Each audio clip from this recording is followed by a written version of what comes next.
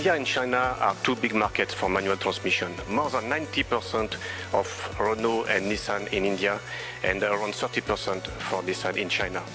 And Renault has a strong know-how on this technology.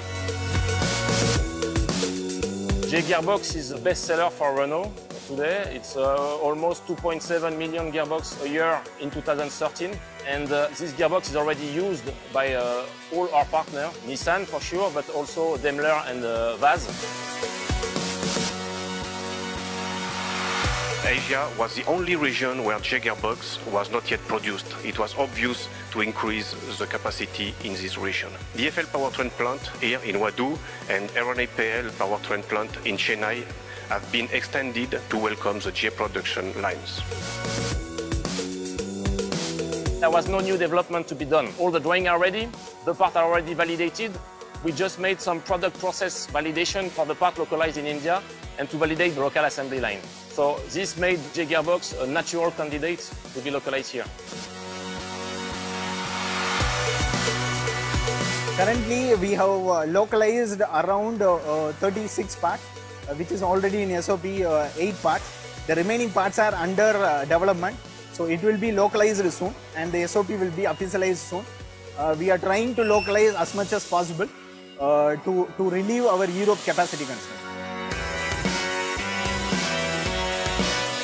Cléon, anyway, and other plants from Europe, from Renault, will continue to supply KD parts to these plants because we don't localize the full content of the gearbox from the beginning.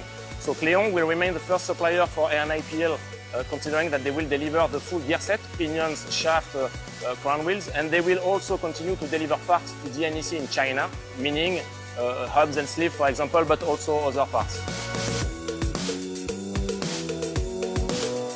To secure our business expansion with competitiveness in China, this gearbox is a very important product. We can reduce total delivery cost. It contributes reinforcement of our product competitiveness, and also we can reduce inventory cost. At first, Renault can enjoy the local gearbox in India for its vehicles, despite the low volumes, only 20% of the volumes.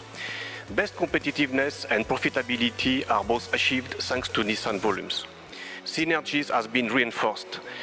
Nissan can enjoy the local gearbox without development costs, and Renault is prepared to its future introduction in China market. So the local suppliers are already available.